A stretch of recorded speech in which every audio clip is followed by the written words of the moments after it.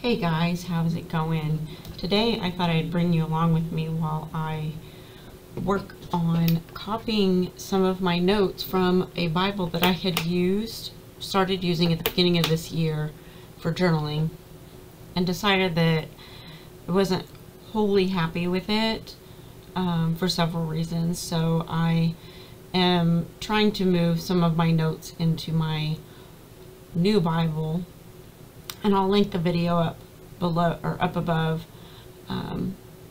of where I go through this Bible and show you guys what this is. This is an ESV, and I really like the size and the available space better than I like the King James, which is the smaller Bible you see. So today I am copying over my notes from Job, and you will see that I have a lot of room to make more notes and do more studying. And I thought I would share with you, Job is a amazingly human example of the way we should try to live our lives. Job was a wealthy and righteous man, and God allowed Satan to challenge him and his faithfulness, and in doing so, Job lost just about everything. He lost all of his flocks, he lost his family, and I could not even fathom just going through a small portion of what Job did, and still with unwavering faith, because you'll see if you read through, Job curses the day of his birth, but he does not curse God. He has three friends through this chapter that come to comfort him, but end up arguing with him, saying that he must have some hidden sin that is causing all of these calamities and these troubles that he's going through, and these trials. And it just is amazing that the support system that he should have had kind of fell by the wayside when they thought that, you know, Job was the problem.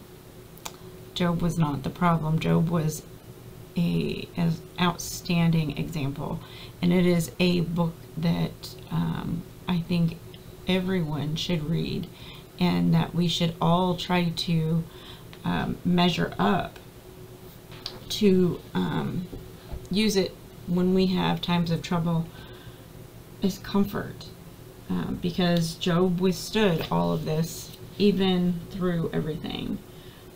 So some lessons from Job are that suffering is part of life, and then suffering helps you learn patience, and then it must be seen from a divine perspective, because even though we may suffer, there's usually, always, I should say always a reason and a lesson in there that we should keep our eyes open, and we may not see it ever if on the other side of the trouble that we are going through. We have to remember that the Father's wisdom encompasses all, and He is a God of grace. He can be trusted with all things. So if you're going through times of trouble, if you're going through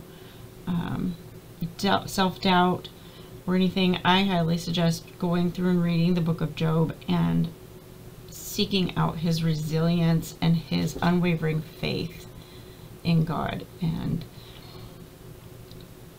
I think I find comfort every time I read it. I hope that you enjoyed this video, and I hope this inspires you to go and seek your Bible out when you're having trouble, because there's always answers in joy and in pain.